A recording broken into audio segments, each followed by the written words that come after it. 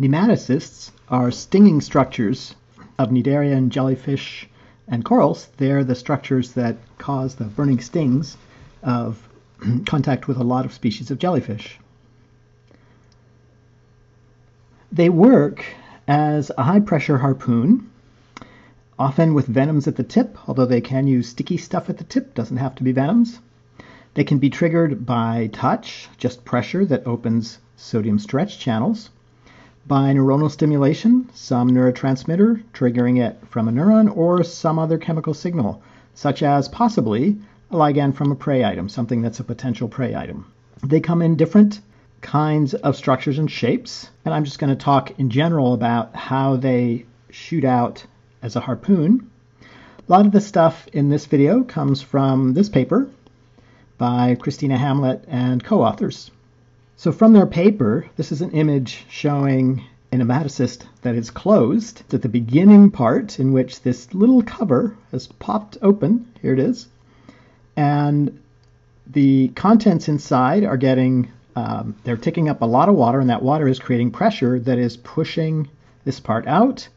And as it goes out, it pushes out a long stalk. I'll show you how that happens. And at the end, you've got this long stalk, often with barbed pieces that, notice, they come up pointing upward, and then they move out sideways as the nematocyst continues to sting. So they would go potentially inside a prey item. They puncture through inside a prey item, and then those spines or barbs, and there's some more of them here, will hold the nematocyst in place, and the contents or the venom will be pushed into the prey item. So how they develop helps explain how they function. They are an organelle inside a cell. Their outer covering is a modified extracellular matrix. It's a tough extracellular matrix. The inside includes glycosaminoglycans. These are very water-attractive molecules. Glycosaminoglycans, GAGs, are a glucose chain, but every second glucose has an amino group. The glucose itself is very hydrophilic. It absorbs water really easily. And the amino groups also will pick up a lot of water. In addition, some of the contents are a polyglutamic acid. This is a modified amino acid in a long chain. It also absorbs water really well. So let's talk about how they function. To draw one in the simplest way would be to do this. This is going to be the tip. We'll put some venom in here. The venom is technically outside of this part of the nematocyst. This is all these GAGs and polyglutamic acid. When the nematocyst is just sitting here, water can't get in. So all these are water attractive molecules, but water can't get in.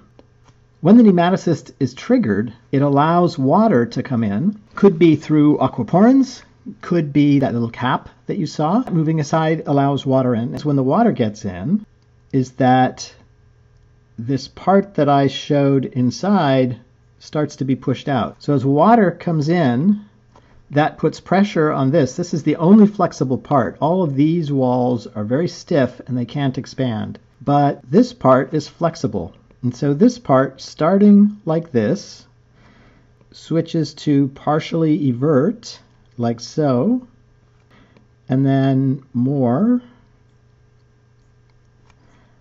and more, until it's completely everted. What's happened is that this dart, this spiny part, has been pushed out by water pressure, all the water coming in to be attracted to the polyglutamic acid and to the glycosaminoglycans. That has created water pressure. It is pushing against the walls, but they're rigid. The only flexible part is this tube that's down inside, and so it pushes that out. It's a very fast process with a lot of force behind it, and so it pushes this sharp part out with a very high pressure and very high rate of speed. Now what I'm showing is just this little bit to make it simpler to see, but in fact the inside has got this everted part is all coiled around, and so this thing just keeps unspooling, getting longer and longer. So here is this inside part that's all coiled around here, You push out this portion, and this long piece just keeps pushing forward. The fluid keeps pushing that tip in further and further and further until the end. That means that any venom that is down here at the tip now winds up on the outside in contact with the prey or a predator that's trying to attack this jellyfish.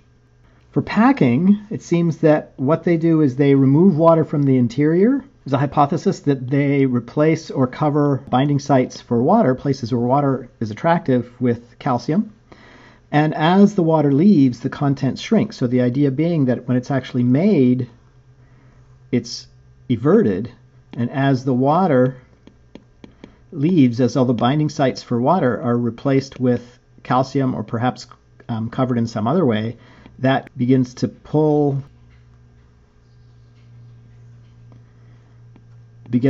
this part in until eventually it's completely loaded and ready to go. We've gotten rid of the water. Venom is loaded here within, and we're ready for water to come back in. Once water comes in, we'll create the pressure that's going to evert this and stab it into prey. So once the harpoon is pulled inside the capsule, after it's tightly packed, the cap is closed, and it's ready to fire. The trigger opens that cap. Water can come in, and all of that pressure pushes the contents out. So you might want to sketch this for yourself. The simple version is this, and think about how it works and why it's such an effective weapon.